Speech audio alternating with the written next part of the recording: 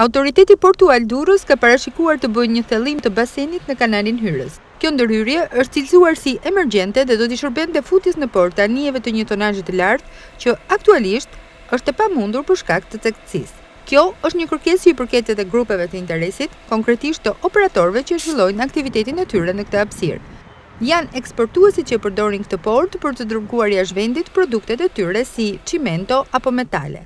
Ndaj kjo, i kufizon ata për të hyrë në tregje të mëdha dhe fitimprurës, siç janë Afrika Perëndimore apo Shtetet e Bashkuara të Amerikës.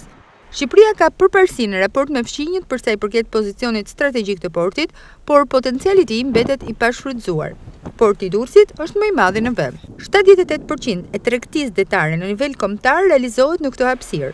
Infrastruktura operacionale e tij përbëhet nga 11 kalata me thellësi që variojnë nga 7.5 deri në 11.5 metra, ndërsa mallrat që përpunohen janë kryesisht drithërat dhe mineralet. Një vend të rëndësishëm zon edhe tragetet dhe kontenerët.